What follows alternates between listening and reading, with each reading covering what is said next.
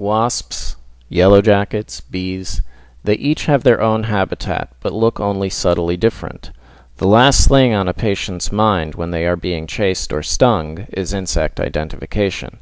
So when we evaluate them, we don't concern ourselves with their ability to identify the stinging insect. We test them for all stinging insects. Stinging insect allergy affects a small, but one could say anxious segment of the population. Some of them live in fear of picnics and the great outdoors, but this anxiety can be reduced by patient education and treatment. While the risk of a recurrent anaphylactic reaction may be as high as 70%, this can be reduced to 2% with venom hyposensitization shots, also known as venom immunotherapy. The goal of today's brief talk is to discuss the different types of reactions to venom-producing insects. We won't be concerning ourselves with non-venomous insects such as fleas, bedbugs, or mosquitoes, since they very seldom cause anaphylaxis. The venomous insects are of the order Hymenoptera and include bees such as honeybee and bumblebee, vespids, the yellow jacket, wasp, and hornet, and the fire ant, which notoriously stings in the southeast. Insect stings are painful and traumatic to children, but children are at lower risk of anaphylaxis as compared to adults. They are only about a third as likely as adults to have an anaphylactic reaction to an insect sting, and those reactions are often just limited to the skin and not considered life-threatening. 3% of adults are affected, though, and for many of them the risk is lifelong, though it may be reduced by venom immunotherapy.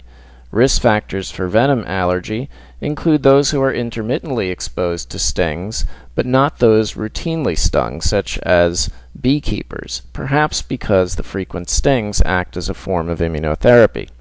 What is disturbing, though, is that of the estimated 50 fatalities attributed to insect stings annually in the United States, half occur in persons not previously known allergic. Unfortunately, we cannot screen everyone for venom allergy, since IgE to venoms is present in many persons who have never had and may never have an allergic reaction to a sting. Insect stings cause pain and burning by mediators including histamine, serotonin, and kinins. The vespids, such as hornet, yellow jacket, and wasp, may sting multiple times. As a side note, even non-allergic persons can die from stinging insects if stung often enough. 1,500 stings is fatal for the average 70-kilogram adult. Vespid stings are more toxic, though, and as few as 50 stings may cause a variety of medical conditions, including rhabdomyolysis, acute tubular necrosis, hemolysis, thrombocytopenia, coagulopathy, and rarely a variety of neurologic disorders, including Guillain-Barré syndrome. Since the honeybee may leave its stinger sac in the patient, it's important to remove the stinger sac with as little squeezing as possible. This is best done with a blunt object, such as a credit card or the dull edge of a knife. The mildest allergic reaction is the large local. It is IgE mediated, but carries a low risk of progression to anaphylaxis. The large local reaction occurs up to a day later and may last for up to 1 week. It may look cellulitic and be warm to the touch, but it's also itchy. It is almost never infected and best treated with oral steroids, ice, and elevation. The risk for anaphylaxis with subsequent stings is slightly higher than the general population. The systemic allergic reaction, pretty much by definition, is any reaction distant from the site of the sting. It may simply be milder urticaria or angioedema. The more severe the anaphylactic reaction, the greater the urgency to treat with adrenaline, and the likelier that subsequent stings will be anaphylactic.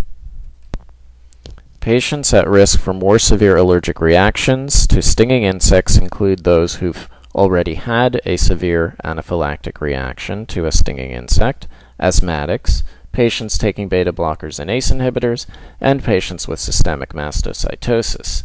The latter is a very high-risk group, and they may react adversely even in the absence of venom IgE. Even the most allergic patients will not react to every sting. We don't know why, but it's important to know that for a patient with even the most convincing history of anaphylaxis to a stinging insect, not all subsequent stings will cause a reaction. So, if a patient with a history of anaphylaxis is stung again and does not react, one cannot conclude that they have outgrown the allergic sensitivity either. Studies of patients with a history of systemic reaction to stinging insects and positive venom skin tests have been done over the years with sting challenges. The risk is as high as 75% for those with a history of severe reactions, but on average is about 50%. It declines to 35% by 5 years and to 25% by 10 years, but the risk never fully disappears, and some may react decades after their last sting. The history determines whether or not testing is done. Patients who have had any reaction distant from the site deserve testing. The exception is children under 16 who have had urticaria only, for whom the risk is low. Skin testing is more sensitive than RAS testing, but should be done 6 weeks after the sting reaction. The level of test sensitivity does not correlate with the severity of sting reactions, though, and some of the strongest reactions occur in those with large local reactions only who are considered at low risk. Lastly, if the history suggests a strong reaction, but all testing is negative, rule out mastocytosis. Just as we test patients for all stinging insects, we also treat with all venoms that test positive, and the course of therapy is a minimum of 5 years. If we attempt to discontinue sooner, even if skin tests are negative, then we place the patient at somewhat greater danger. Their risk is about 10% in that instance. Lastly, if a patient does not tolerate immunotherapy to venoms, it could be because of underlying mastocytosis. Patients should exercise caution and be well prepared for a sting reaction. I'm Dr. Gary Statmauer with a rapid grand rounds from cityallergy.com.